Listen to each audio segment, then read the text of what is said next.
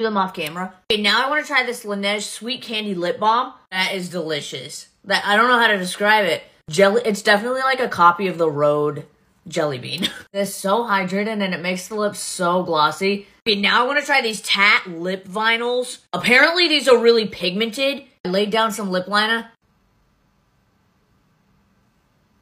Yeah, I see the pigment. I love it with my eye look.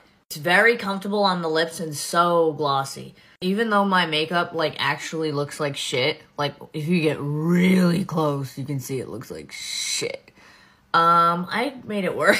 The only thing I tried that I'm like, oh my god, I would totally buy that again, is the Laneige Sweet Candy.